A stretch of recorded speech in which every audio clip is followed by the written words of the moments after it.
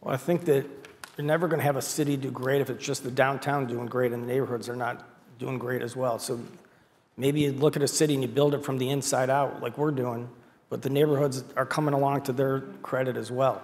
And I think that when you have a city, a lot of the jobs in urban cores, or a lot of jobs in cities are in the urban cores, so if there are jobs downtown, then hopefully a lot of people in the neighborhoods are going to fill those jobs. That's a big part of it. But everything's connected to everything else, as I said earlier. Just like you invest, you were asking about the private investment. I mean, just Henry Ford having that huge investment is just going to spawn off so many things.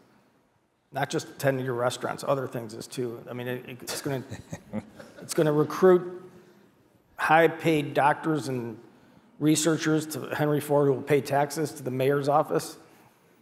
And he'll do and taxes, and he'll do good things with it. I mean, everything is connected to everything, any way you look at it. And I think that making big investments is very important. We have to, as Detroit, make big bets.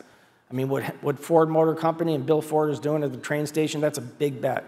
General Motors moving to the Hudson site and then revisioning the Renaissance Center, big bet. What we're doing at Hudson's is a big bet.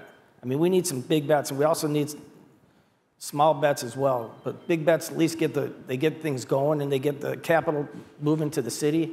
They're creating a lot of jobs. I think we just need to think big in Detroit and Michigan, for that matter. The Governor's Commission on Population reported, I think, that which most of us already know, that growth is stagnation. We're losing population still, the state of Michigan. Detroit, under the mayor's leadership, had a modest increase for the first time, I think, since 1957.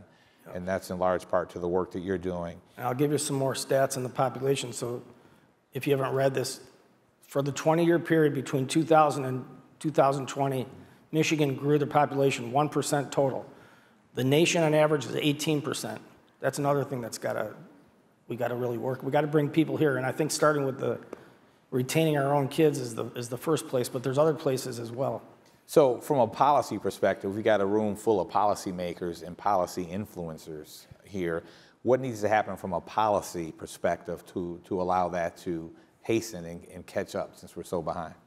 Well, I think the big three things that we have to look at are, and again, I'm going back just to the young people. So we've done all kinds of surveys on what they want and why would they move to one city versus another city. I mean, affordable housing is key. And that's just not for young folks, that's for everybody. I mean, we need to have affordable housing.